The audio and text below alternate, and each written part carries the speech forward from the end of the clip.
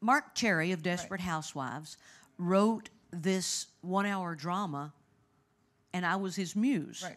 And he said, I can see Reba McEntire as a sheriff in a small town in the South. Mm-hmm. And I said, all right. I think they agree.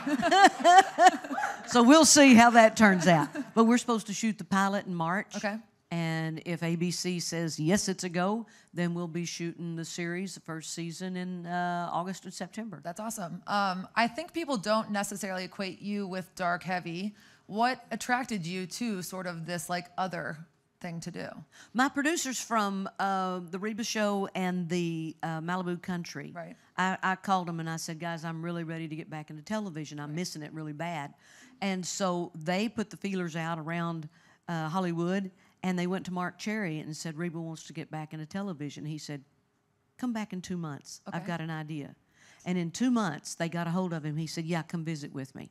And so they loved the idea. That's awesome. And so they said, Reba, come out to L.A. We've got some people want to meet with you. I had 2 meetings, which didn't amount to anything, Right. that I was interested in, and went over to Marc Cherry's house, and he said, come on out to the pool house. I got an idea for you.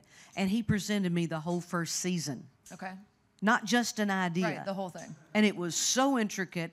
We went to 9 or 10 different places to pitch it, to see who wanted to take it to series. Right. And every time he would tell it, he would embellish it just a little bit more. And we'd walk out and I'd say, oh, you added that new. He said, you are paying attention. You realized it was still in the works. Yeah, yeah, it's so good.